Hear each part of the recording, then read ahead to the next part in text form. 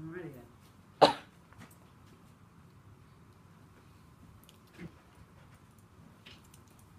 Hey, we're back. Almost. And now we're back. Hi, this is Susan Hamilton, and you've been listening to the Offbeat Business Show. We're back after a short break. I'm sharing Charlynn Johns with you and our recent partnership to make sure that we are sharing all of the resources of Battle Buddy info through the Offbeat Business Magazine in a two-page spread with live links to the resources that you may very well find yourself needing. We say this because the Offbeat Business Show and Magazine is all about building up the business-to-business platform, improving American business influence locally, nationally, and abroad. And that includes the 80% of us that are family-owned businesses of 9 employees or less. That means that we are building our businesses while we're raising our kids, taking care of our seniors, impacted greatly by a veteran that is bringing some excellence to the table, or we're concerned because that maybe they're not integrating very well, or maybe they've had an injury after deployment.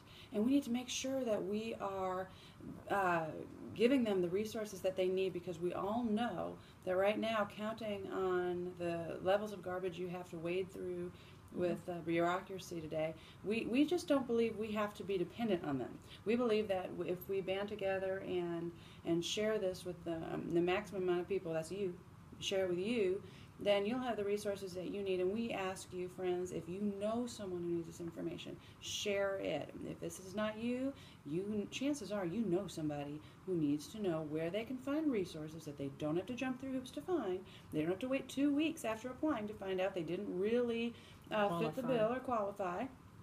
So what we're doing with Battle Buddy info is we have decided that every 3 months we are going to be sharing a new batch of the resources of over 500 vetted resources on battle-buddy.info that Charlynn Johns has just poured her heart into making sure these resources go directly to the veteran or the caregiver in a responsible, quick manner. Absolutely.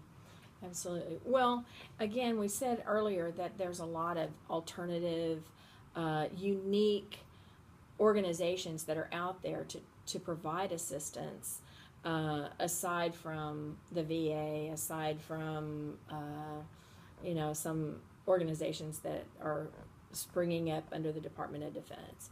So, the organizations on Battle Buddy info are national. We do also have local resources listed that are localized resources. We don't have a map on there because we try to really put organizations that aren't limited to geography or where the veteran in particular is located. We want organizations that can assist veterans across the country. We get all kinds of requests thinking that Battle Buddy is the resource. We're the resource for resources. So while we can help you, look for resources, or we can quickly identify, because again, I have vetted all these and read all their content, and I've been blessed with a very good memory, so I can tell you, okay, there's an organization in Kalamazoo that does this that might be able to help you. The other area that we look at is really making sure that those resources get to veterans to help stem the tide of this catastrophic number of suicides. Because when you think there's a whole generation, look, military people, they have lots of kids. And so if you think that there's all these young post 9/11 veterans coming back that have children, that have spouses, and I'm not even speaking of the catastrophically injured veterans. I'm talking about just veterans, combat veterans. So they've got these spouses. A lot of times they're young. A lot of times they have young kids. Well, they come back. There's anger management issues. There's all kind of transitioning issues that they're facing, and 90% of combat veteran marriages end in divorce. So that's quite a bit higher than the national statistic. So 90%. So now you've got 90% of their military dependents living in broken families. They're seeing not only how their parent was different when they came back, but they're also seeing how society in general treated them. They're seeing how the government treated them. They're seeing, oftentimes, unfortunately, the filterless expositions of their military parent go off on civilian issues, their military issues, or government issues, or how they've been treated. So then you've got this whole generation of military dependents that are being that are seeing and being adversely affected on how their parent was treated. So it sounds like a terrible cycle. It really does. It sounds like something that unless that cycle is broken, they could really spiral into that. It's affecting not just our combat veterans, but it's also affecting their families. It's also affecting their spouses. It's also affecting their parents. And all of these people are our neighbors. They're our community members. They're absolutely. our neighbors. We are shopping with them all the time. We don't even know when we're passing these people, and we just need to really recognize humanity. Yeah, we really do. And I think that because of how the Vietnam, I am in contact and connected to a lot of Vietnam era veterans, and so I think we had a heightened sense of awareness of how the Vietnam era veterans were treated, and that was horrendous, and it's inexcusable because these men were conscripted. They didn't sign up to go to war. Many times there was a draft in place. However, when they came back and they faced this just horrible treatment by the civilian community, they didn't have any expectations. Nobody was going to, they didn't have any expectations of getting help, receiving help, of being honored, of dignity or anything. So they knew we're on our own. Now there's kind of this false sense of assistance created almost. The assistance really is there, but because the combat veterans were 80% National Guard, that means they weren't in a military community, in a military at a military base where everybody's talking to each other. Wives are saying, "Oh, these people helped me. Oh, I got help here. Oh, I did this. I was able to do that." Yeah. They're going back. That's a whole new conversation for me. Yeah, they're going back. They're going back to their little towns in their small populated states. They did an honorable thing. They served in the country. They served in the National Guard. They were deployed. They came back, and they came back to not knowing what was going on, which was really the foundation of how we got started. Was a woman whose husband was in the National Guard, who was wounded, was talking to someone who was in her husband's unit, and she said, "Oh, my husband's having nightmares. He's having headaches. He's having, these problems and that." And she said, "Well, honey, that's, PTSD. Why don't you connect with these people?" And she said, "Well, how would I have even known that this existed?" So because of this caregiver's tireless efforts to research resources that she could then get out to her National Guard unit friends, that's the initial list that we started with. That's a fascinating So, yay. Yay. Yeah. Yay. Yay. So these things are, again, people that they want to say, these caregivers, they say, "Man, I don't want anybody to experience what I went through. I want people to know there's help out there. There's people that are willing to help. The money is there. The money is in the private sector. People are generous. The American public is, for all of our faults and foibles, they are one of the most generous people on the face of the earth.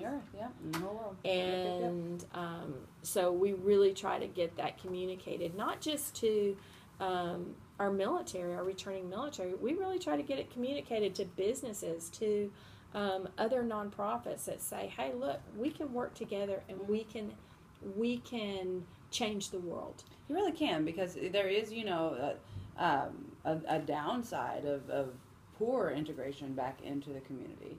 can be addictions, criminal court, incarceration, homelessness. Those are very Absolutely. real situations as well, and they absolutely impact us. And friends, I'd like you to really consider when we think about current legislation locking everybody up and giving them no way to get back out, and in a positive way, in a capable way, when those ways exist, that's what drives me nuts. If they exist and we don't use them, where does the fault lie for the brokenness in our community? We don't have to have this out here. We don't. We can solve it. These programs are already in place in lots of locations. And what I see is if they're not 100% used, there's probably some evil behind that. But there's also the lack of time and money and hands. We've got to have hands in these programs. So that's another thing I'd like to encourage you about, friends, is all of these resources. Many of them are volunteer based. Absolutely. They depend on hands and money to keep them going. And we may not all have time, we may not all have money, but most of us have time, or money. One or the other. Get something out there, and if you're really excelling at business the way that you can, you will have an excess of both. And that's what we want to share with you also through the Offbeat Business Show, are those business tips that really help you get to that spot in your life in business that you say, wow, I see a need, and now I'm no longer looking at that with sympathy. I'm looking at it with empathy, and I can do something, so I will.